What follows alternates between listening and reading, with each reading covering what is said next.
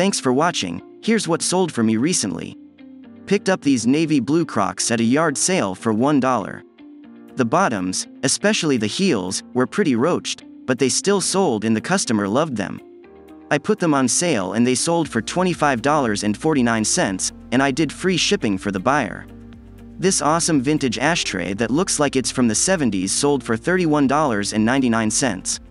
Which is not too bad for paying 25 cents for it at an estate sale. Shipping was free for the buyer.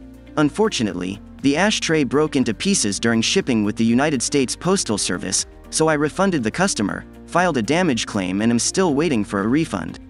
If I had lungs, I wouldn't hold my breath waiting for the refund. This Puma bag was a surprise to me. Not only was I surprised of its condition, but also what it sold for.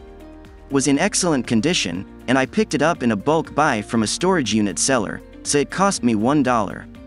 It sold on sale for $47.99, with free shipping for the buyer. I sold this beanbag version of the Jetsons' Rosie the Robot for $16.99. It was from the Warner Brothers store and still had the tags on it. I purchased this from the same storage unit seller that sold me the Puma bag. We did a massive plush buy, so she only cost 50 cents. This Holly carburetor has a little drama attached to it. I paid $10 for it from a gentleman that went with a bigger carburetor size.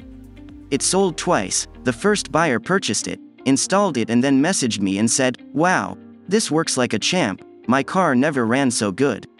Then a week later, the buyer's nose grew and opened a defective item case, and sent it back to me.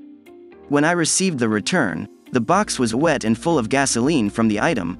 Luckily it didn't catch fire on a plane or in back of a mail truck. What's worse is the first buyer knew there was gas in it and put a bunch of fiberglass insulation around it. My best guess is that he thought the insulation might soak up the fuel? Anyway, cleaned it up, drained the remaining fuel, listed it for parts only, and it sold right away for $110.49.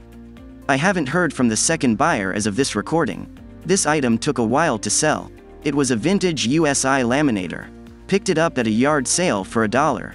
I tested it, worked great, and it sat on a shelf in the shop for a year and a half, before the buyer paid $144 for it. Hey, thanks for watching. Hope you enjoyed this video.